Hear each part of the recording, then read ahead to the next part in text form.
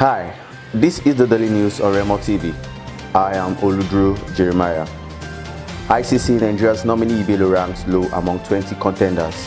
Justice Ishaq Bello, who was nominated by the President Major General Muhammadu Buhari, has been ranked low along 6 others by an International Criminal Court committee. Currently, the only Nigeria on the ICC list of 18 judges is Justice Chile Ebue Osuji. Justice Ishaq Bello, who was nominated by Buhari to the Hague, was described by the ICC as lacking knowledge of the workings of the court and the Rome Statutes. This is according to a report of the Advisory Committee on Nomination of Judges on the work of its 7th section dated September 30, 2020.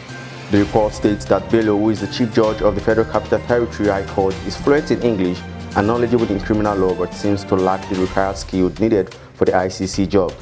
Army and Navy wants talks to steer clear of Ondo pool. The Nigerian Army and the Nigerian Navy have expressed readiness for the next Saturday governorship election in Ondo State, noting that they would carry out their duties professionally in ensuring a peaceful pool.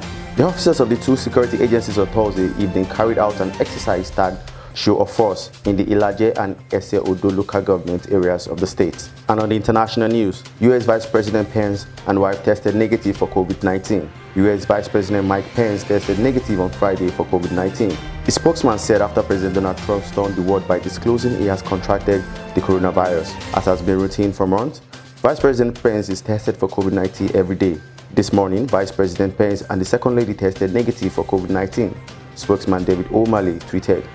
And on the sport news, West Ham have signed Czech Republic defender Vladimir Koval from Slavia Prague for a fee reported to be around £5 million. The right-back has signed a contract with David Moyes' side until 2023 with the options of a further 2 years. Capped 8 times by his country, the 28-year-old joins his former Slavia and current national teammate Thomas Soucek at the London Stadium. "I'm very happy I am part of the West Ham family," Koval said. "I will do everything so that West Ham will be successful." And on the entertainment news, JBWAI's latest music video called Imani will have you intrigued from start to finish. Since 2019 international Afropop sensational revelation, JBWAI has released 5 ultra-high-definition classic and boost-worthy music videos. He is a Cameroonian-born versatile recording artist, songwriter, and producer that has top-notch professional quality music videos. That's all for the Daily News on Remo TV.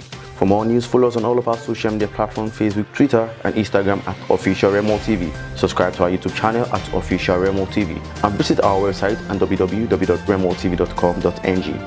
I am Oludru Jeremiah. Bye for now.